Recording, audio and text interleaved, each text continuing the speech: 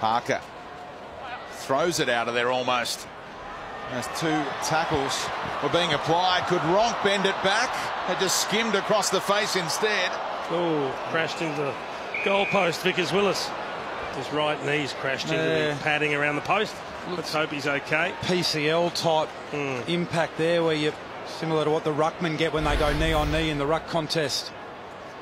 Oh, so he's got a little bit of blood on the leg, and that's allowed the umpire to call a blood rule, so the player can come on to replace him straight away, and they won't be one down while they get Vickers-Willis off the ground.